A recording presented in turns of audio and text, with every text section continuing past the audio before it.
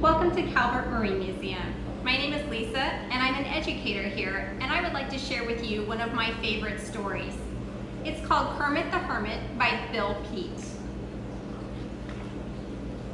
In Monterey Bay, there's a jumble of rock stacked up like a castle across from the dock.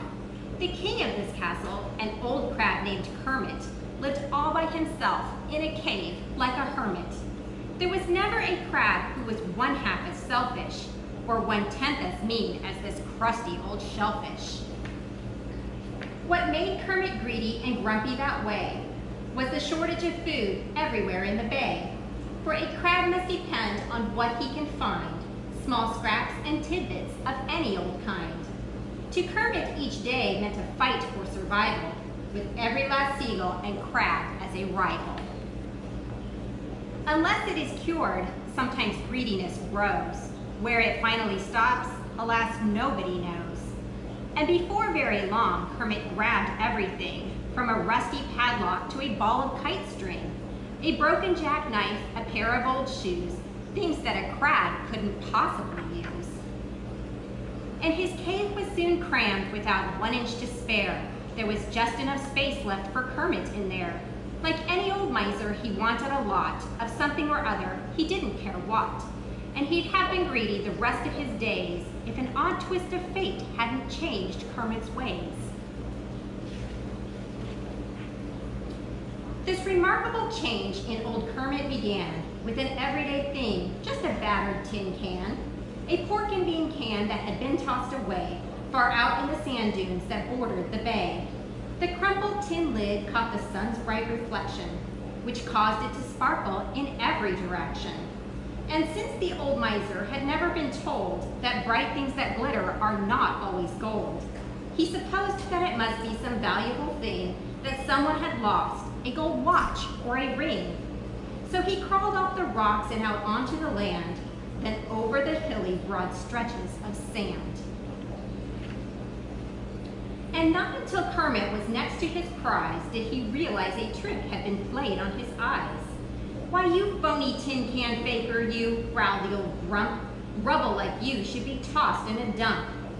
Then just as he turned to start back for the bay, the crab spied a dog who was heading his way. The dog was exploring and trying out smells, smiling at driftwood and empty clamshells. One sniff at the can told him what had been in it, so he then turned to sniff at old Kermit a minute. In one grab, the crab gave the dog a sharp nip on his sensitive nose, and he let out a yip. "That'll teach you," he snapped, "to go sniffing at me." Then he turned himself round to head back for the sea. But the dog made a leap, seized the crab in his jaws by the back of the shell, beyond reach of the claws. "Put me down," cried the crab. "Put me down, you big brute, or I'll give you another good pinch on the snoot." But the dog paid no heed to old Kermit's command. He set to work digging a hole in the sand. The crab guessed at once it was not just a cave. It was going straight down, so it must be a grave. "What a horrible end," Kermit said with a groan, "to be buried alive like a worthless old bone." Then just as the dog dropped the crab in the hole, a boy happened by with a long fishing pole. "You old hound," he scolded, "what a mean thing to do. Now how would you like it if I buried you?" "You're too nice a dog to do something like that." Then he scooped up the crab in his tattered straw hat, trotted off down the beach to the edge of the sea, and flipping his hat, he set old Kermit free. With a sigh of relief, the old crab went his way on back to his castle of rocks in the bay. If it weren't for the boy, he just had to admit, there'd be no tomorrow, that would have been it. "I'll reward my young friend," said old Kermit, "that's what, with all my life savings and every last thing I've got." But things like old shoes or a broken jackknife could never repay him for saving my life. The ideal reward would be a new bike. That's something I'm sure that a small boy would like. Yet how can a crab ever buy a bicycle without any money, not even a nickel? He pondered the problem the whole afternoon, then far into the night by the light of the moon.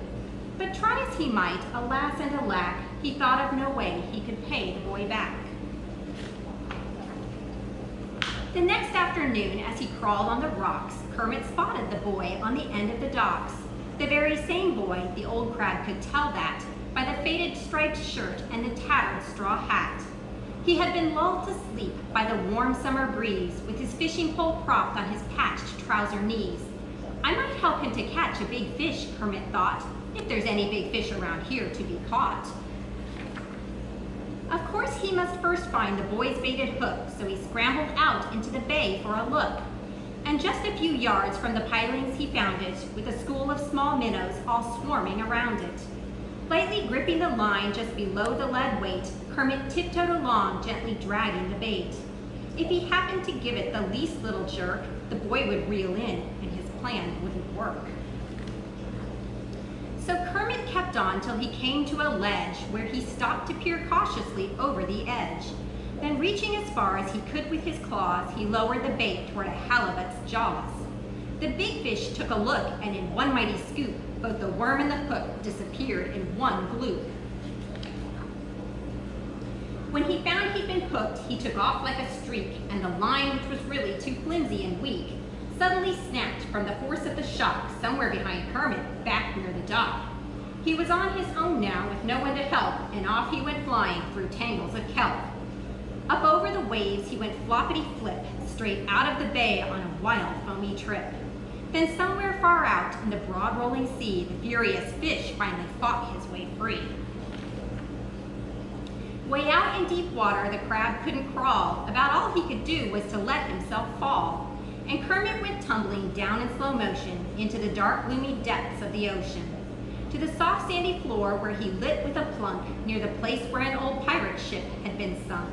The huge hull had been smashed, all the sails ripped and tattered, and in every direction the cargo was scattered. I imagine, said Kermit, I'm not safe down here. There's much more to this place than the weird atmosphere. Some creature was watching, the old crab could tell by the cold, creepy feeling that ran through his shell. Crouching flat in the sand, he peered into the dark. He suddenly saw it, a monstrous blue shark. As the shark wheeled around for a head-on attack, Kermit spied an old chest that was open a crack.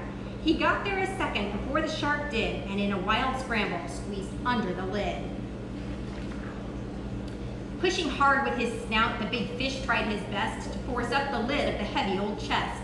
He lunged with a fury and all the brute's strength of his broad fins and tail and his 20-foot length.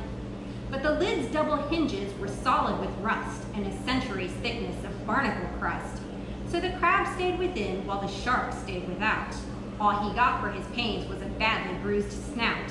And he finally turned tail, then away he went tearing in search of a school of sardines or some herring. Not until he was sure the big shark was long gone did Kermit look down to see what he sat on. The old chest was filled pretty near to the top with a heap of gold pieces that made his eyes pop. How strange, Kermit muttered. No one's found it before. It can't be much more than 2 miles from shore. But anyway, all this gold treasure is mine now, if I just haul it back to my castle somehow. With a coin in each claw, he set out for the bay, with his life in great danger each step of the way. Not only the shark, other big fish as well can easily bite through a crab's crusty shell.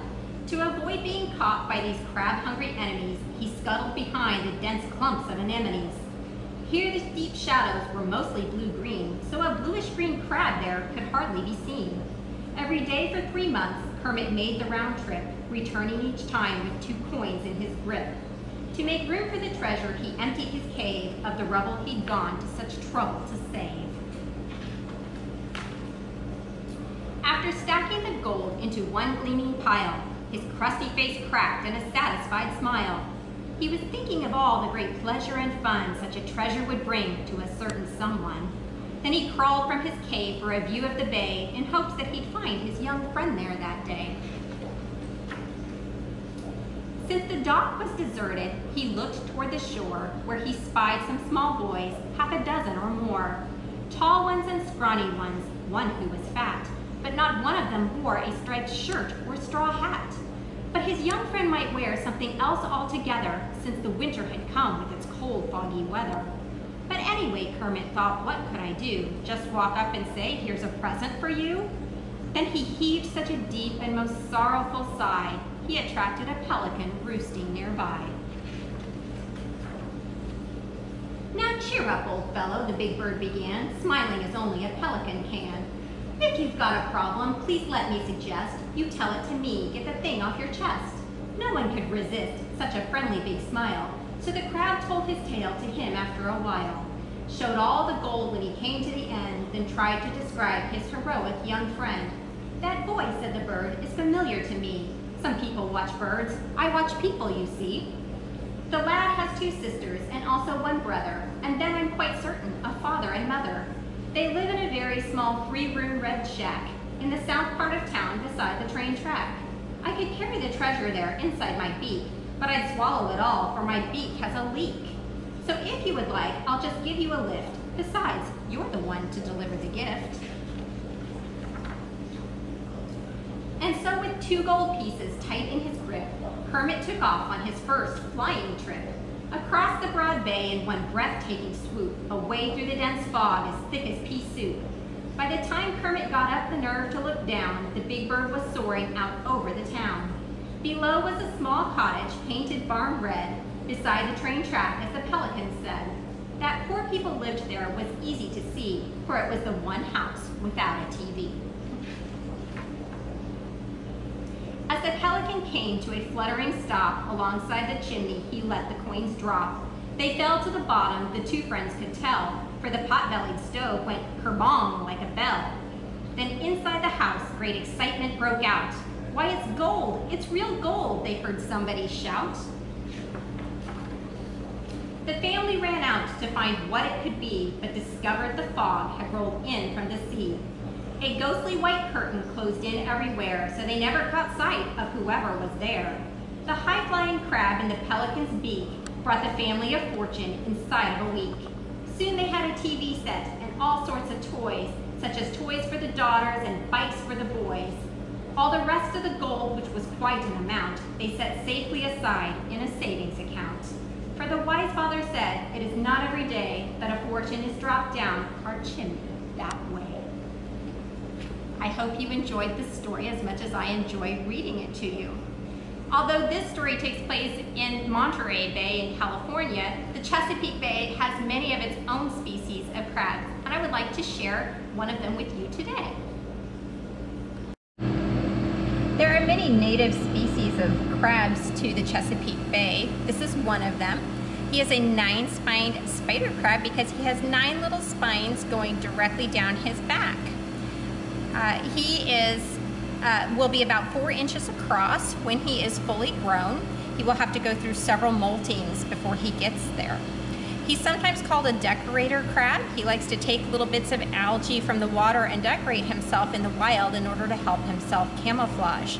This particular type of crab likes saltier water, hence he is on the saltwater side of our tank here. And he can tolerate low levels of oxygen and a large amount of pollution in the water.